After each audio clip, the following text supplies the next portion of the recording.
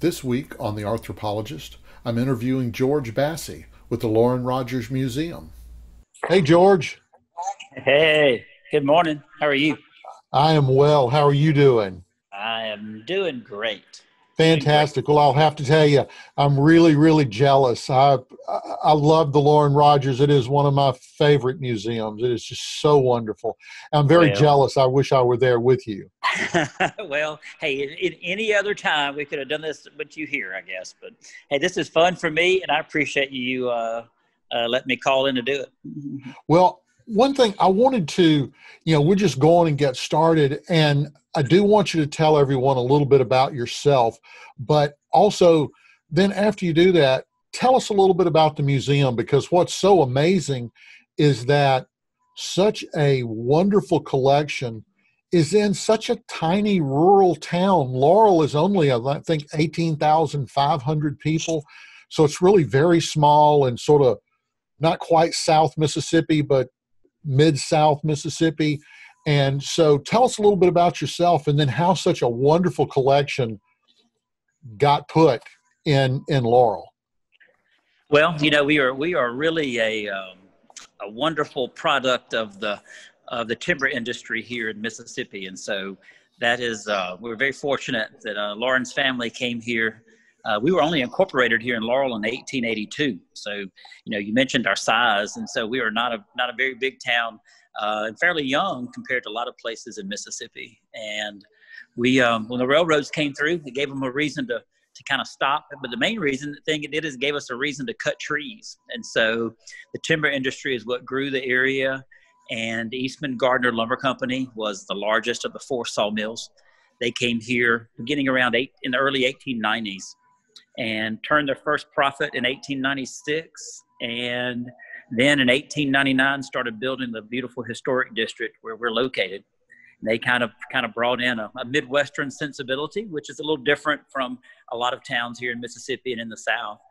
And so Lauren grew up in that family. He was kind of next in line to take over the family business, and they went to Princeton where he met his wife, and he was actually building his house here on the side of the museum when he died tragically of complications of an appendectomy.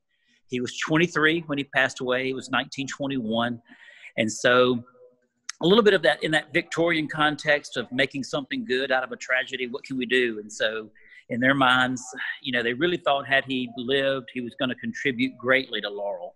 And so they were kind of products of the Gilded Age. His grandparents were particularly. And so in that era, it was really your public buildings said a lot about you. It kind of talked about, so what did your churches, your city hall, your courthouses, your libraries, your museums, it kind of talked about you and your civilization a little bit. And so what was important to them was education. And so Laurel did not have a standalone public library at that point.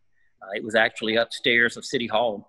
And so they opened us in 1923, May 1st of 1923, as not only an art gallery, but a public library.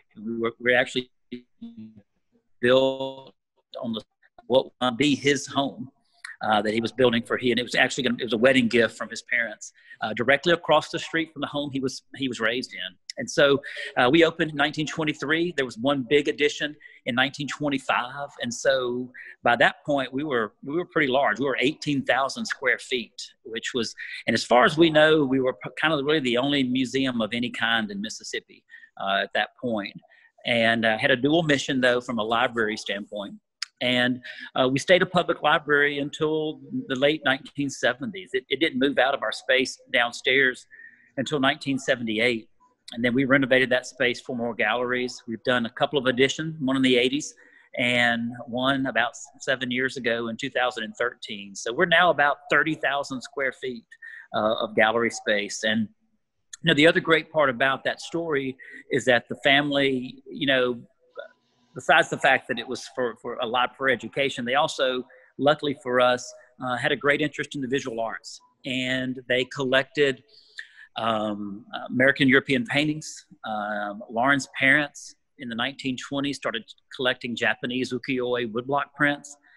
His great aunt, Catherine Marshall Gardner, collected Native American baskets. And so it's a great variety of work. And so, you know, when people come, sometimes they're not sure exactly what they're going to find in an art museum. And for us, we like it because it's kind of, there's a little something for everybody, just about, probably, whether you love paintings or love, baskets, or love Japanese prints. There's something there, hopefully.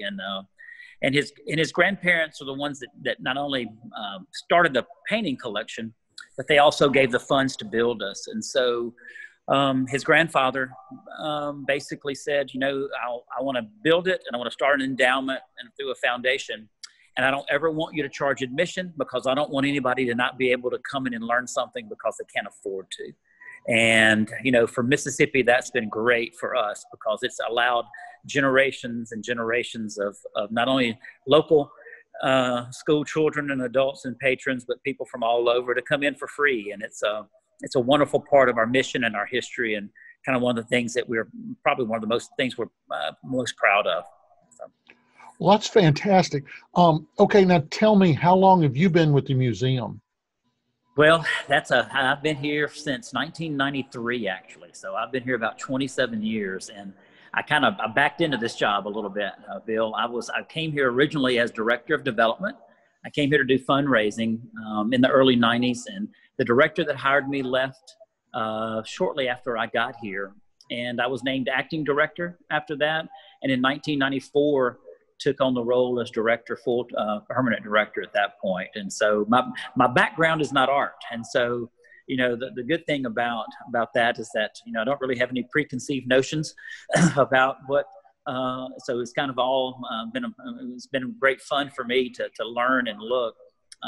But, this is really a small business. It's our operating budget is a little over $1 million, and we have to raise almost $500,000 every year to operate. And so my background is actually in business. I have an accounting and computer information systems degree, a double major, and I have a master's in public relations. And so those kind of bode me well from a fundraising standpoint.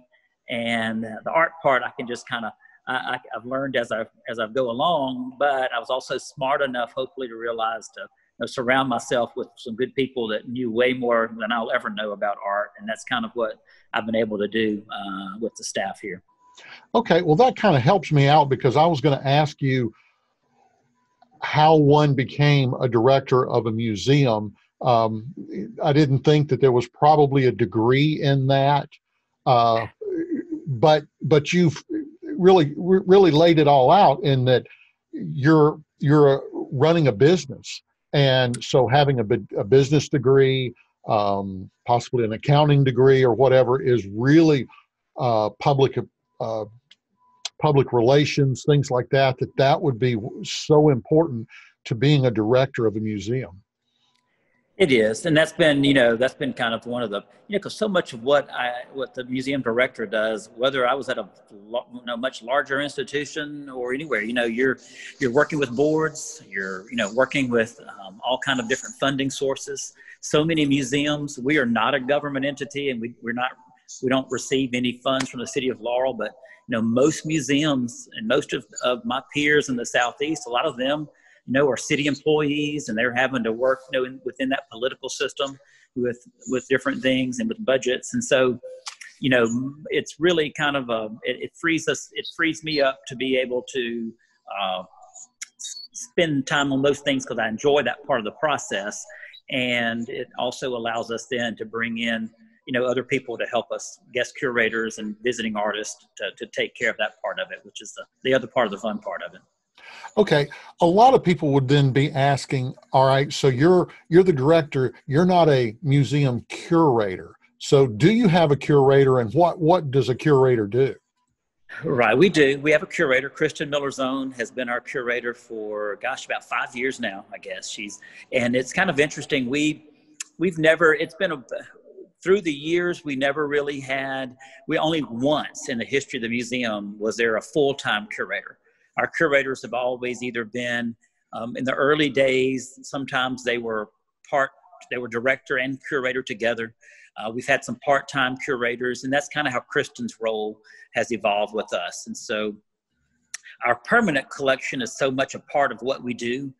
We do have temporary and traveling exhibitions, but so much of our identity is tied up into our 5 collecting areas. And so that's the bulk of our gallery space. And so from a curatorial standpoint, she interprets, and we've done some reinstallations of the galleries. We've done some things. Our American and European paintings are now hung salon style, and those are changes over the last couple of years. And so the curator not only interprets and our permanent collection, she also works with we have a committee that looks at acquisitions, because that's, always something that people are looking at. How do you decide what artwork to buy or borrow or steal? Just kidding. So anyway, it is how, so she works with a committee, and that's an educational component as well, as how do we look at what we want to add to the collection or acquire. And then the other part of her job then is working with our temporary and traveling exhibitions. We host any given year anywhere from 4 to 6 temporary shows. I'm actually in the middle of one. Now, which is a show that we have on view, which is featuring. These are all art faculty members from colleges and universities here in Mississippi. And so there are 11 artists represented. They all teach. They're teaching from all around the state. It was a show that she juried. She visited, she looked at their artwork, and then she went and kind of visited them in their studio space. And each of them was asked to pick a piece in our permanent collection. And they then, to inspire them to then create something in response to that. And so those 11 different faculty members, their work is hanging side by side with a piece from our permanent collection. So those kinds of things. And the other part of what a curator does is so interesting, is that, we work 2 or 3 years in advance.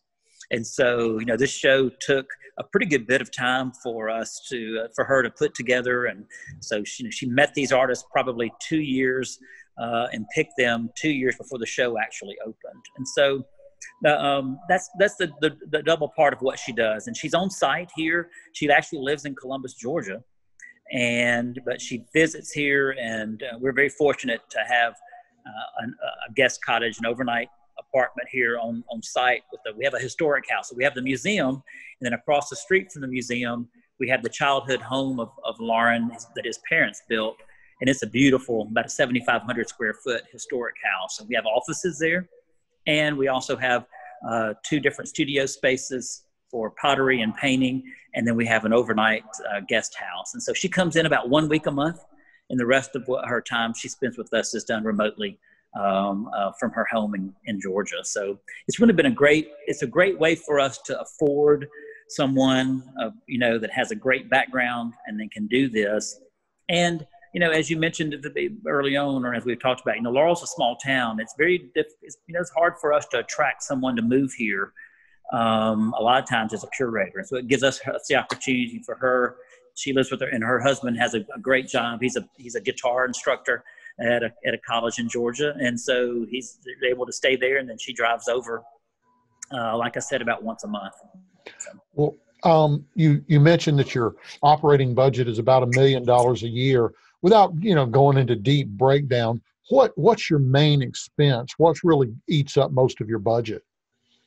Well, because as with a lot of museums, so much of it we're staff driven, and so about 40% of our budget are salaries. We've got total on staff of about 13. 3 of them are part-time. So full-time staff, and it's a pretty good variety. We've got your usuals with the museum, but we have 2 people full-time just in our education program. And so, because that's such a big part of what we do, we have a curator of education or an outreach education coordinator. And so a lot of our budget is based on that.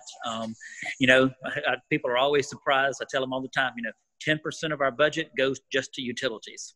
You could imagine when you look at climate control in the South, which means constant temperature and constant humidity, So we spend about $100,000 a year just on utilities. And so it goes pretty quickly from there as you start breaking down insurance and temporary exhibitions and all the different aspects of kind of what we do. Well, I was also curious because I actually sometimes do art restoration or preservation. A painting that's damaged or something like that, I actually repair them sometimes.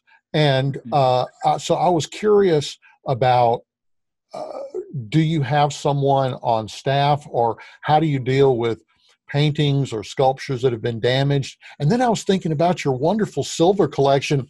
Who polishes your silver? People ask us that all the time. So I'll take both of those questions. The silver, I'll take the silver one first.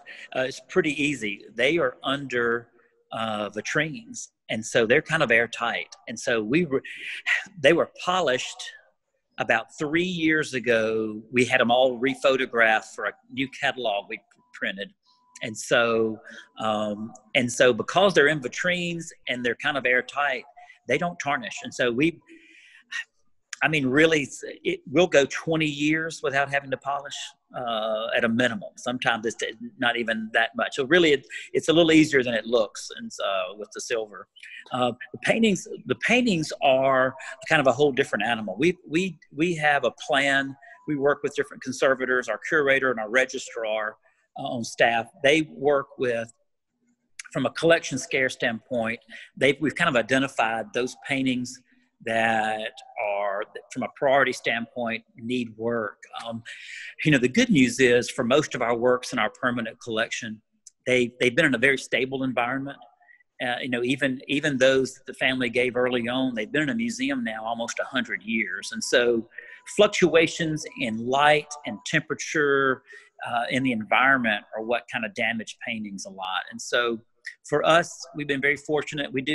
It's a critical part of what we do. And as you mentioned, it's a part of our budget that people really don't ever see or know that really happens, because it's one of those that's kind of behind the scenes that there's not a lot of talk about. And so we've identified those that are major pieces. We've had them done through the years, and we slowly have those worked on. But, if a painting goes out for conservation, it sometimes can be gone for a year. It just depends on the amount of work. A lot of it, not so much. What we tend to find now is that a lot of the work is just stabilization.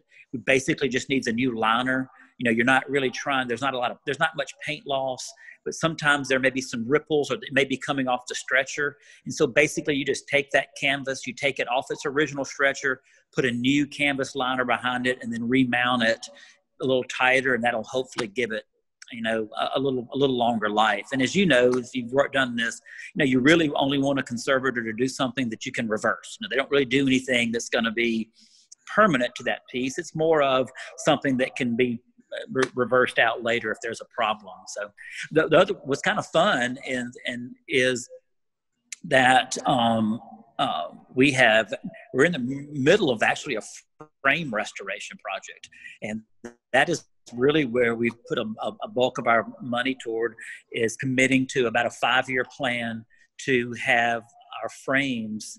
A lot of them are older. So many of the works we have in our collection are framed in the original. They're displayed in the original frames that the artist maybe made.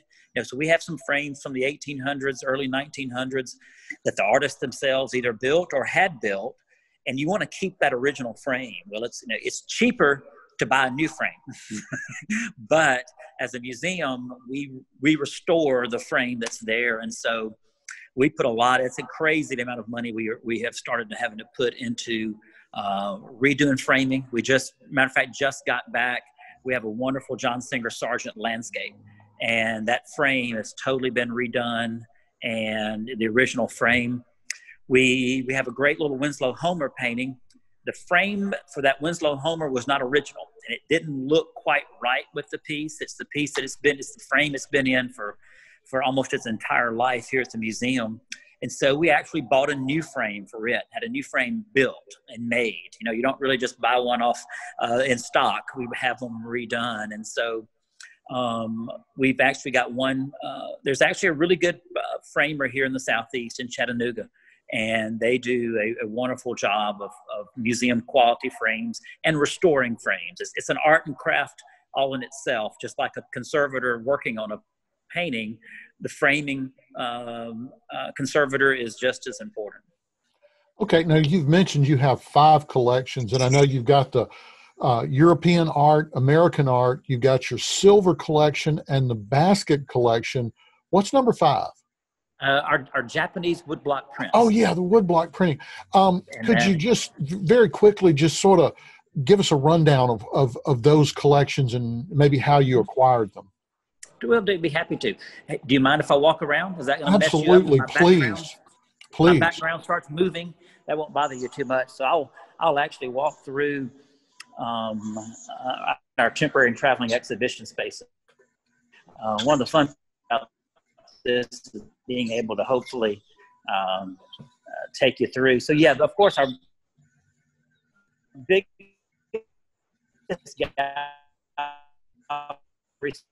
wall is our collection. The bulk of this, a lot of the works in this space, of course, we've added to through the years, but so many of them are original pieces that we've had through the years. I mentioned that it's hung salon style now, and so these are works. Our earliest pieces are, we have a couple of Benjamin West portraits from the late 1700s, and we kind of end in American Impressionism. And so we've got a huge selection of landscapes, which is probably one of our more popular areas. It's the largest of our walls. So you've got everything from a Bierstadt to Thomas Moran to William Merritt Chase to our Sargent landscape on the end, which is really a nice piece. And it's kind of it's a fun one for us. A lot of times people ask me if I have particular pieces that I like more than others. And sometimes I like things for their stories more than anything. And so this is the one I mentioned that has a brand new frame. But this Sargent landscape, you can see the frame, how great it looks now. But this is actually, people know his portrait, Madame X.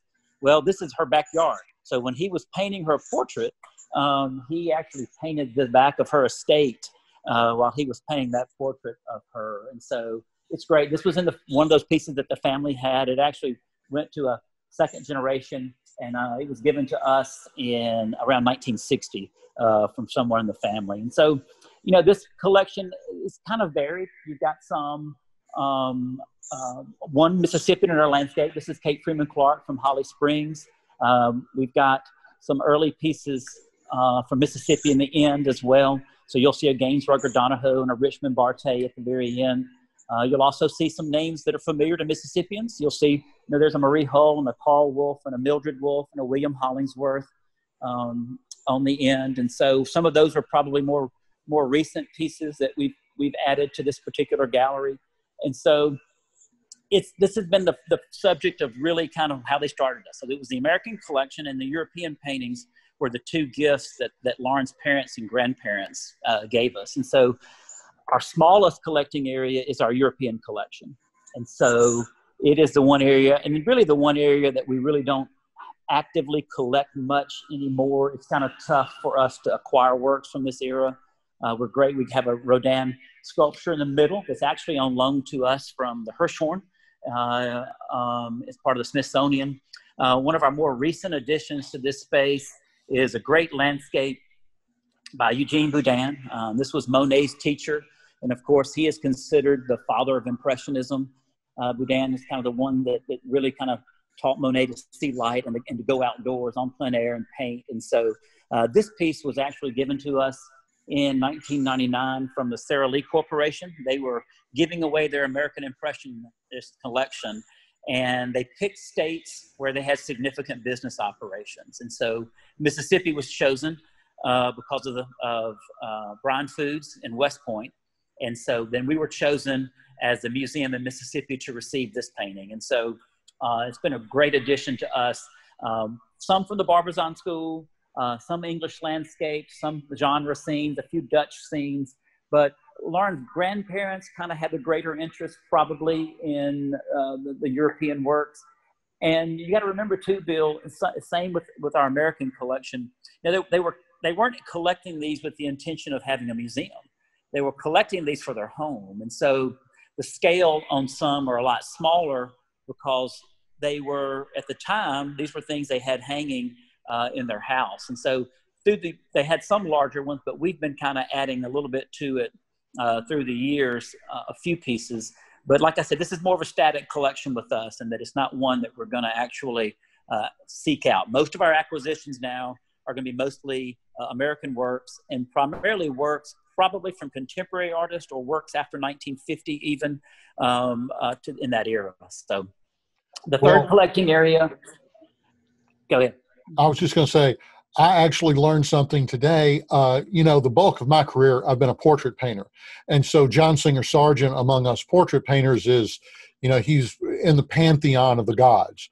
Well, I did not realize that landscape was Madam X's backyard. So that to me is fantastic. And as a portrait painter, you probably the same way as he was. His passion was getting to paint watercolors and landscapes, but that didn't pay the bills. And so many of those artists, that were portrait painters had other loves in terms of subject matter. And for him, if you know much, and as you know all about him, that you realize his watercolors and landscapes are the ones that he really enjoyed getting to do, because they were more for fun. They weren't part of the business part of what he did. So yeah, it's a great piece, and it's one of those stories that our docents love to tell that story, because if someone comes in the museum, they may not know much about art or artists. They most likely have heard of John Singer Sargent, so we're kind of usually covered there. And if they've heard of him, a lot of them know that portrait, so it's kind of a fun way to tie it in. So yeah. Okay, so you were headed toward the silver collection. I'm standing at the door to the basket collection first. All right, let's do the baskets. So, Lauren's great aunt is Catherine Marshall Gardner, and she, before they moved here, actually when they were still living in Clinton, Iowa in the 1890s, she read and really learned about Native Americans. She learned about Native American basket weaving, and she kind of garnered an interest in it. And then once moved here, they would travel in the summers. I know this is going to come as a shock to you, Bill, but they didn't really like the heat and humidity of the South in the summertime. And so they would leave and would just, take the train, rent a car, go all over. And so she would, go all over North America. She actually traveled around the world 2 times in her lifetime. But she had a great interest in Native American baskets. And so she started collecting. So our first official gift when we opened in 1923 was actually her collection of about 400 Native American baskets. And of course, we're built on Choctaw land. And so we always talk about the Choctaw and kind of they're front and center. When you walk into the gallery, we have a very large Choctaw fish trap, which is a wonderful piece, made out of white oak, and really the only one we know of. It's kind of to the era of the museum, early 1900s. But she also collected from just about every basket weaving tribe in North America. So we have 82 tribes in the collection. And they represent that's pretty much every tribe. If they were making baskets in 1900, she collected them for her personal collection, which she had actually in her home here, just across the street and down the block from us here in Laurel. And again, collecting them really for her home. She became a curator and was written up in journals and periodicals.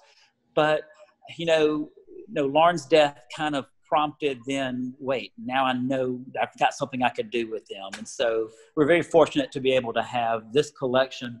It's also one of those collections that just about everybody, can appreciate and look at. And so we have about 200 on view of the collection. The collection itself now probably has about 550 pieces in the collection. And we still actively collect. We collect a lot from the Southeast now more than anywhere. A lot of times those are gifts to us. We are always willing to, we've got a really strong collection of Choctaw baskets. And so it also allows us then to loan some pieces out. And so another part of what we do as a museum and from a curator, what they do is we loan out pieces. And so we just had a selection of baskets from the Southeast, primarily Choctaw, that were at a museum in Abington, Virginia. And so we kind of just, things like that throughout the year, requests come from time to time to borrow paintings. We loaned our Grandma Moses painting out recently to a museum. So just different museums, when they find out what we have in the collection, will call us or email us and ask us. So the next collecting area is one that, in the South, people love their decorative arts. And so this is a collection that actually was not started by the family. Of our 5 collecting areas, this is the only one that was actually started by this is Thomas and Harriet Gibbons. They owned our local newspaper. And beginning in the 1950s, started collecting British Georgian silver. They were in England and found a piece by someone named Gibbons. Actually, his name was John Gibbons, and that's his mark on the wall. And so they these 2 tea caddies were pieces they collected, and by him, came back to Laurel, found out they weren't related, but kind of caught the bug and started collecting British Georgian silver. And so we're talking about the reigns of King George the First, Second, and Third. So about 1730 to 1820, and a little bit of everything. And so all around high tea. And so we've got, of course, a typical high tea setting with an epurn in the middle. One of our newest pieces is this piece that was just purchased with funds given in memory of someone who was who worked here at the museum for a while and then was a long-time supporter. Her name is Betty Malloy. And this is a chocolate pot, so basically for hot chocolate. And it's kind of an early piece, too. It was in the the late 1700s when it was done. And so it's a pretty good variety. And the Gibbons family was great. They had no children, so it was this became what they did. And we were very fortunate to receive this as a gift from them when they passed away. And so repeat for me, when you were saying that the silver is in some sort of a hermetically sealed box or something, repeat that term you used, because I wasn't quite understanding it, and tell me exactly what that means. Well, they're airtight. And so what happens is the vitrines, because of the construction of these cases, there's no air circulating, and the silver does not tarnish. So it will not tarnish, and so they stay airtight. The exposure to air is what is going to make the silver turn. That's why if you keep it, that's why a lot of people keep their silver, wrapped in a felt lining in a dark place, kind of in a closet, and that's what will keep them. One thing that is interesting, though, and some of these pieces a lot of them don't. What people don't realize is you can actually put a coating. You can actually wax silver. They make a wax for silver. So if you wanted to have it out all the time, and it wasn't, of course, under any type of case, then you could actually leave your silver out and it wouldn't turn. But of course, you couldn't use it. So it would be, you couldn't put food or any type of beverage or anything in your silver. So if there were pieces we had that were not in a vitrine, then those pieces would have been waxed. And the wax process will leave it. You can leave them with wax on them for years as well, and they won't tarnish. So fantastic. Thank you. Yeah. All right. So our last permanent collecting area is a collection of Japanese woodblock prints, and these were all collected by Lauren's parents. Kind of interestingly, Lauren dies in 21. We opened in 1923, and shortly after that, about 1925, Lauren's parents, they were friends with a couple in New Orleans. He was a doctor, and that New Orleans couple collected Japanese woodblock prints from the ukiyo-e period. And so they then kind of got interested in them and put together a collection of Japanese woodblock prints. And you're only seeing a fragment. We only have typically about 20 or so at a time. They're so light sensitive. We have about 170 in the collection, and they change out with different themes. These are probably some of our more recent ones. You can tell by the vibrancy of the color, and they are some are kind of fun. So this is one that's kind of pretty famous from Hiroshige, and so this is a fireworks over a bridge, and it's kind of fun because if you get into the detail of it, you literally can see the wood grain in the images when you go through them. And so they put this collection together. We've got Kabuki Theater, Beautiful Women, scenes of nature. We've got different views of Mount Fuji, which is a pretty popular thing. One of the things they have, which is fun for us from an education standpoint, is they were able to actually get a set of wood blocks. Now, these are not, they're old. They're done about 1900. They're not original from when these works were done. Most of these works are 18th century, some 17th century. And these are about done in 1900, but it actually shows the woodblock print process.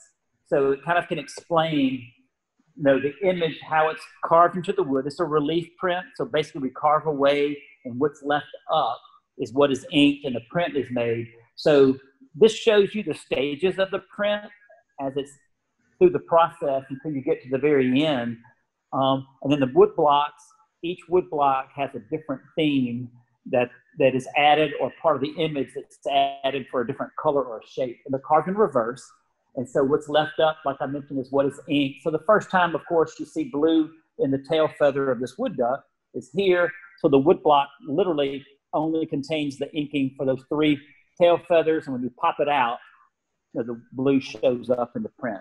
And so from an education standpoint, it's great to be able to show that process to a lot of people that maybe aren't familiar with kind of how prints are done in general. But, these were incredible. What's fun about these two is that it allows us to tie into our American collection a little bit, because people don't realize, people like Monet and a lot of American painters like Mary Cassatt, Japanese woodblock prints from this era were very inspirational to them, inspired a lot of their work. And so we actually have our Mary Cassatt aqua tent is hanging in this particular space.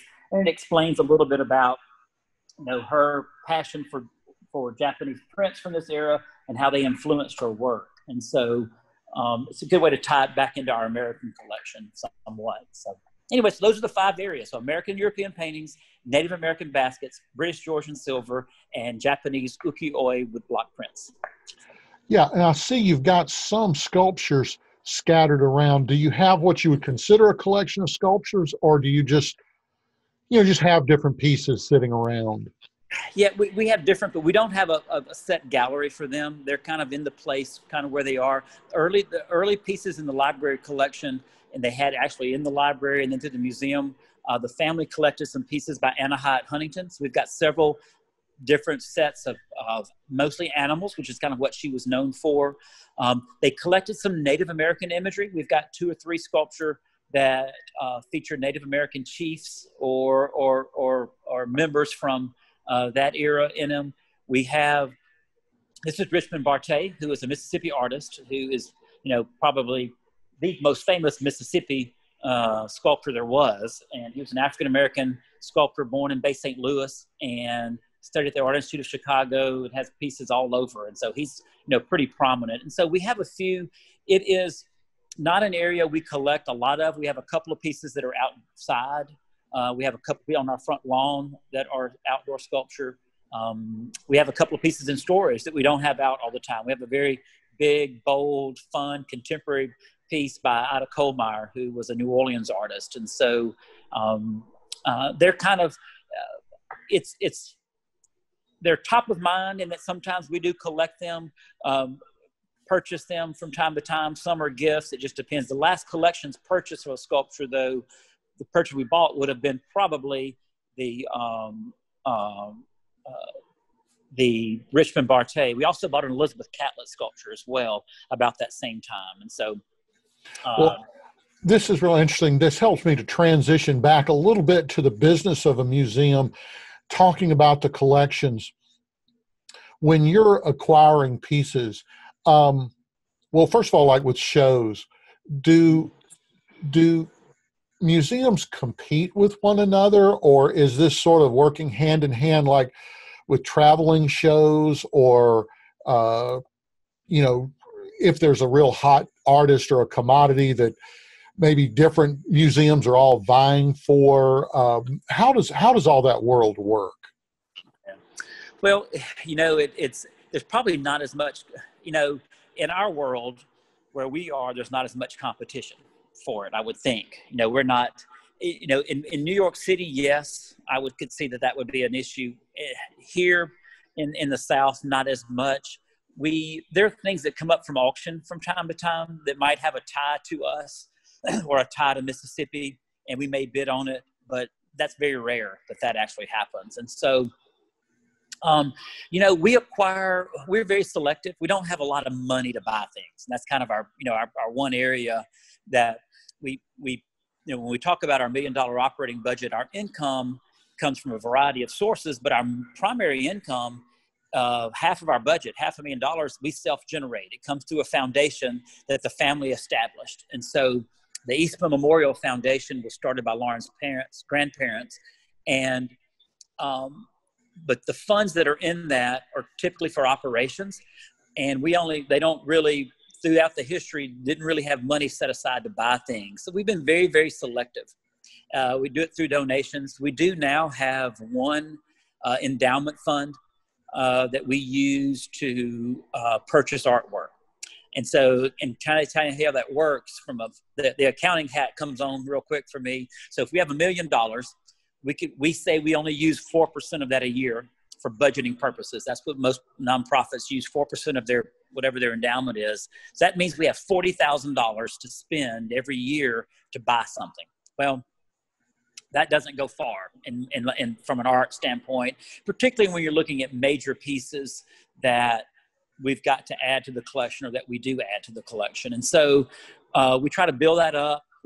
We have memorial gifts that come in. It's an area that we fundraise for acquisitions, just like we do anything else. And sometimes we're given a bequest that maybe doesn't have a string attached to it. And then the foundation, then our museum board will say, ooh, let's, if they don't have a sole purpose for it, let's use it to buy something that's major for the collection. And we had to do that we did that with a piece. We have a Dale Chihuly glass sculpture that hangs in our stairwell gallery. And this piece was purchased strictly from a gift, from a bequest. We had gotten a gift in, and we kind of held on to it. And it took us a while, took us years to decide what to do with it.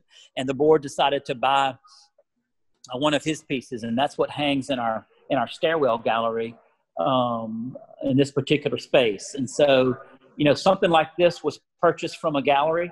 Actually, the Arthur Roger Gallery in New Orleans, and it was part of an exhibit that Dale Chihuly had, and actually had part of an exhibit there in 2008, and it did not go back to Seattle where he is, and so it stayed in storage there in New Orleans, and we knew we wanted to buy something, and so different people had looked at it as a possibility to add it to their collections, and then we kind of decided to make it a purchase for us in 2013. And so not so much at auction, but more just kind of selective pieces that we get from time to time.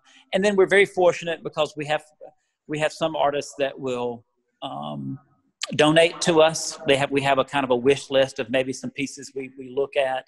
Our last big major purchase is a piece that's actually not on view right now, but Bo Bartlett is a kind of important contemporary painter from the South, but kind of known nationally. And he's got a huge reputation.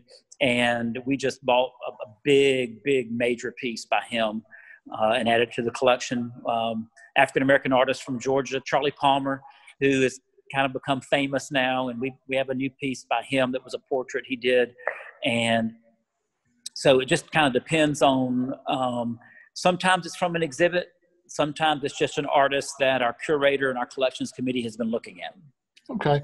And in an overall sense, what do you see the purpose of a museum like the Lauren Rogers? What's its purpose for the community? Okay. Well, and that's a good question. And the thing now too, Bill, is that museums are changing and kind of what we are and kind of what we do. And they actually started changing this year, even in a lot of bigger cities and urban areas in particular. So, our mission has always been about education. And, our goal is, the theoretical goal of a museum is to transform lives, which every grant has to have that word in it, I think, sometimes. But from us, it's really all about accessibility. And the beauty of being free is that we've been able to allow people to come in. And, if one person comes in and it inspires them to maybe become an artist or study art or just appreciate and learn more, and it kind of opens their minds up. I mean, think about the number of school children that have come in, and especially with our Native American basket collection. I mean, it really gives them an opportunity to explore and understand a culture that they think is dead, but they don't realize that we have Choctaw living all around them here in Jones County. We have a Choctaw reservation, 7 miles from the museum. And so we try to make sure that they, from an education standpoint, they kind of see something and maybe that inspires them and something they like. We also, from an accessibility standpoint, it's great for us to have different and varying opinions of certain pieces. There's something that's here for everybody, and so we try to get them to see that. And that's, our over our front door, we've got a beautiful Tiffany bronze plate that was put in originally in 23, and it says, in memoriam, Lauren Eastman Rogers, for the advancement of learning. And that really kind of is the focus of what we try to do. And so museums interpret, we care for objects, we interpret, we educate. And now museums are being asked to be more like community resources as well. We kind of need to, what's our role in interpreting the place where we exist and where we live. And so a lot of bigger museums, especially in urban areas, are having to look and rethink their mission somewhat to be, what do we, from especially in 2020, from a COVID standpoint, from a Black Lives Matter standpoint, what are we interpreting from our surroundings and the people that we say we're collecting for? And so I think that role is going to change through the years, but historically the role has been, we collect things, we interpret them, and we preserve them because, centuries, we're looking at things, we have things in the museum that were 300-400 years old, and we want people to be able to see them 300 or 400 years from now as well. Right. Well, then that leads, since you mentioned COVID, how has that changed your daily operation? How's it changed your fundraising and so forth? Well, like everyone else, we closed, for several months. We actually opened back up the 1st of June, and we're being in a small town. We are able to do things a little differently. Probably we're not overrun with visitors, which kind of is nice. But being a large space, people keep their distance. We ask everyone to wear a mask, and so that part has worked out well. Interestingly enough, most museums, one big issue with being closed is they have no admission. And so many museums rely on tickets and people paying to come in. Well, with us, that's not an option. So from a budget standpoint, we didn't really take much of a hit with that because fundraising, we don't really do a lot in the spring anyway. Our new fiscal year started June 1, which meant we have a membership drive. And I'm really pleased to say that so far, our membership campaign for this summer is almost about what it was last year. So I think people see kind of what we did, and what COVID allowed us to do was kind of rethink how we deliver our product. And so not only were we doing more videos and, we're taping interviews with artists, we're doing kind of what you and I are doing and letting people learn about different parts of the collection, where our curator interviews artists that we have in the collection. We also started producing art kits. We had, even when we were closed, we would put a card out front and parents and grandparents could come by and get a self-contained kit with art activities for kids to do. And we would do hundreds a week with that. And so I think people saw that we were, kind of still able to create our mission and do some things and be a part of the community. And so from a COVID standpoint, that's been a big part of it, has been getting back open and making sure it's a safe environment, not putting our staff at risk. And so, of course, we don't have meetings. We don't have our docents and volunteers here. We're not having any events, not going to really have any type of children's festivals. We don't have art talks or gallery talks or receptions. So we're trying to find a new way to deliver those products and to do more things online or taped with interviews. And I think that's kind of going to be kind of the new norm for us, at least through this calendar year. It will affect our fundraising from our gala standpoint. One of our biggest sources of income is an annual gala that we do every year in December. And of course, that event will be totally changed. It will be an online auction. and it usually brings in close to $100,000 for the museum. And we're not sure how that's what it will look like this year, but we'll find out in a few months when we have to do it. But it will be a new challenge for us. Okay. Well, that's really got the questions I had for you. Is there anything else you'd like to share with my audience about your museum and what's going on? Well, what's fun for us quickly is that we've mentioned a little bit about our temporary and traveling exhibits. And so just know that even though our permanent collections are so much a part of what we do try to change exhibits out from time to time. And so always check our website and look at what might be coming up or what we have on view as they change out. Most of our shows up this fall will all end in November. And then in January, we'll kind of start reinstalling and putting in some new exhibits throughout. One of the fun things too is if people want to come visit is that, Laurel's changed a lot. We're very fortunate to have an HD TV show filmed here. And that particular show has created a buzz nationally, of course, but it's also brought a lot of tourists in. And so what's been great about the museum is that our exposure now has changed so much, and almost all of our visitors now are from out of state on a regular basis. And so people come to Laurel not only to see in the historic district and visit downtown and learn about the show, but the good news is we're right in the middle of it, and we're getting just so many visitors that come in and have a new appreciation for not only for the museum but for visual art in general because of the show. And so it's been kind of a nice thing for us to be able to tie into that and piggyback on the success of that TV show. All right. Well, thank you, George. Thank you so much for being on the show. Oh, my pleasure, Bill. Anytime. I'd love to do it again. Just let me know. Yes, sir. All right. Well, I'm Bill Wilson, and I'm the Arthropologist. If you've enjoyed this episode of The Arthropologist, please hit the like button. And if you'd like to see more episodes like this, think about subscribing. I'm Bill Wilson, and I'm the Arthropologist.